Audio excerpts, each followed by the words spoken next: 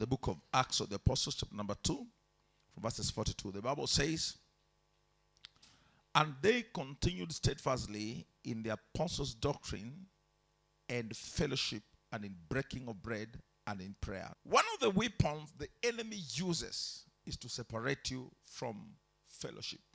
Not just in the church. The enemy wants to ensure that you live a lonely Christian life.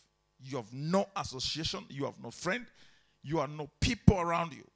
Then once you are lonely, he's able to attack you and take you off. How many of you watch the animal documentaries? I do watch. Not Joel. I love the cat family.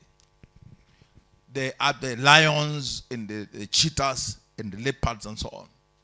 So what they do is, in the multitude of many animals, they spot one. The first thing they do is they separate that one from the multitude of other animals. Once they're separated, they're able to be killed easily. Specifically, I love the lion versus buffaloes. Because when buffaloes comes in huge numbers, the lions cannot match them.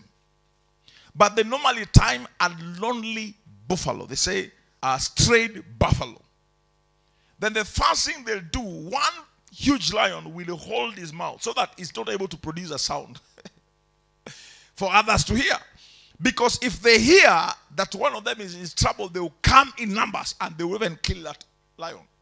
So one thing the enemy does is it takes you off fellowship. That's why they are to continue in what? In fellowship. There is nothing you should value like fellowship. Value fellowship so strongly.